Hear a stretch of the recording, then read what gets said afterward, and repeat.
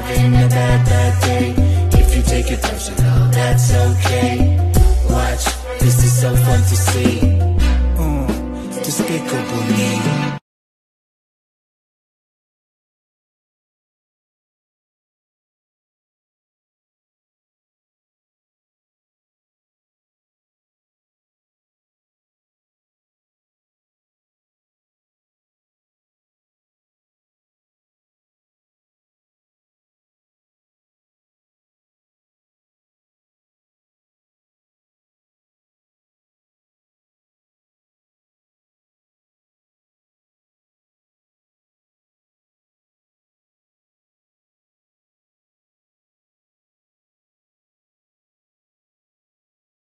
Earlier this year, I launched my second collection of sunglasses with Chemmark Eyewear, and this year we're partnering with a charity called MQ Mental Health Research, which I'm really happy about because I think the work they do is so important.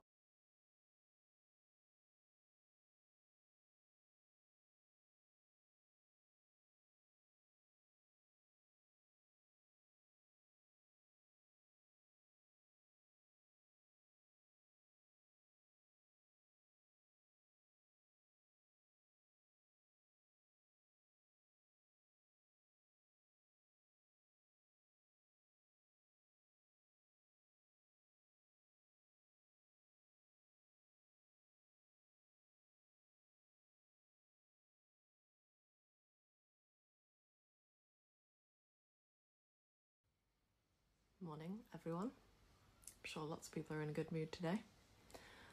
I went to bed with an aggressive amount of spot cream on my face, which is why I'm coming at you with this quite strong filter. But something to ask you, my new podcast, the first episode comes out tomorrow, which I'm nervous/excited about, but I will leave a swipe up here so you can go and find it. But something to ask you is I have recordings coming up soon for episodes on sustainable fashion, on climate action, and on comparison are the ones that I'm doing next. So if you would like to send in any questions about those topics, you can email them to goodinfluencepod@gmail.com.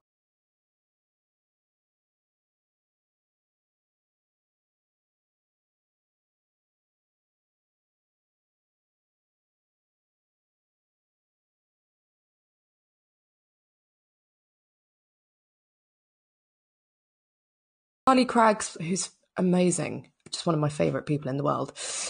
We were on a panel together once, and she said, why did you become an activist? And her response was, I don't want to be an activist. I didn't choose to be an activist. I physically have to be an activist to validate my presence on this planet. And I kind of feel that way about talking about mental health and mental illness. I kind of wish that I didn't have to do it all the time because it is emotionally exhausting. But at the same time, I do think it's so necessary because the conversations that are going on at the moment, I just don't think are quite full enough.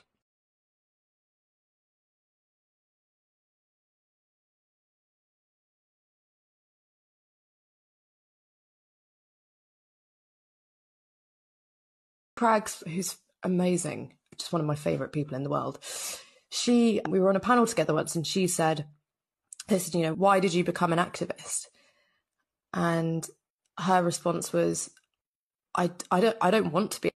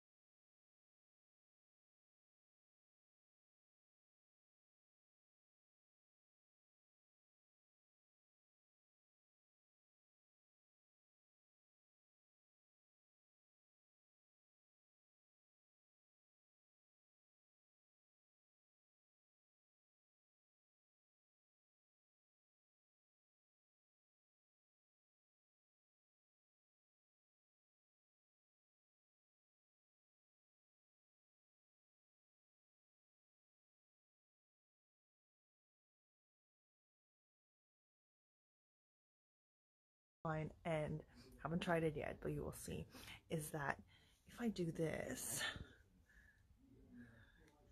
the thing doesn't actually catch any of my hair. Like, do you see that? It's fucking amazing. Look. Bam.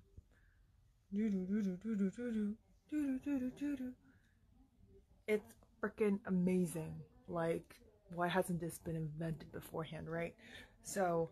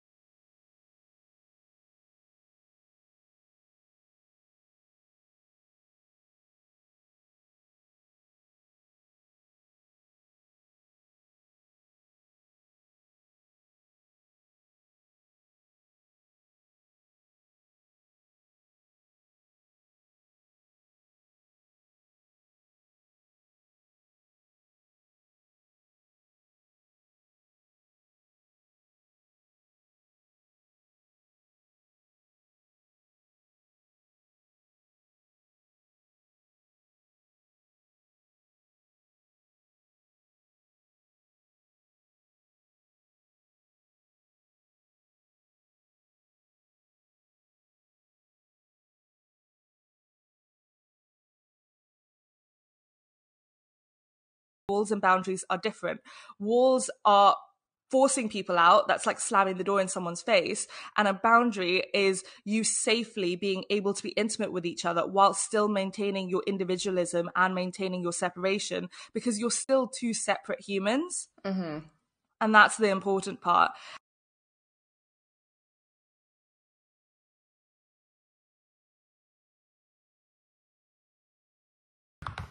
Morning, Jill. Morning, Tracy. What'd you get up to this weekend? Oh, I had a lovely little breakdown. Did you? I did, yeah, really treated myself. I felt on the brink all week, so I decided to stalk my ex just to push myself over the edge. John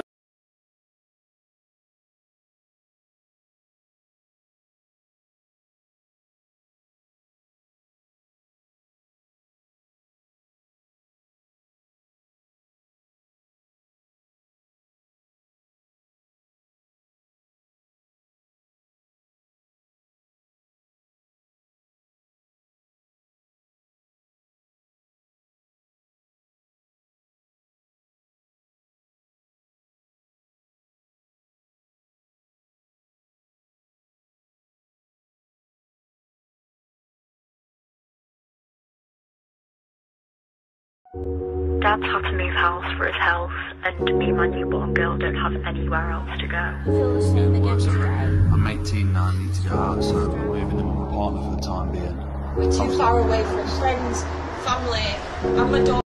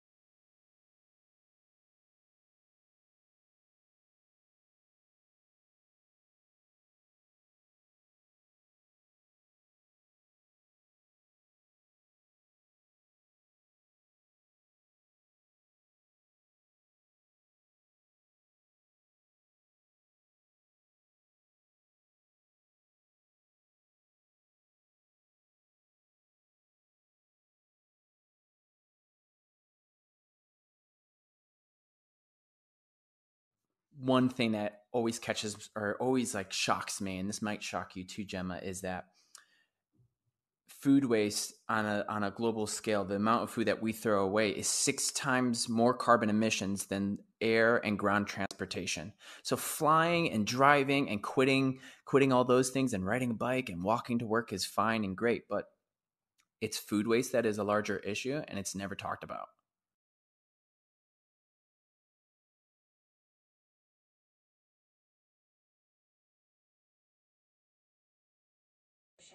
Yeah. I feel like even without the rats and everything in there. Oh, what was in there? So we had the,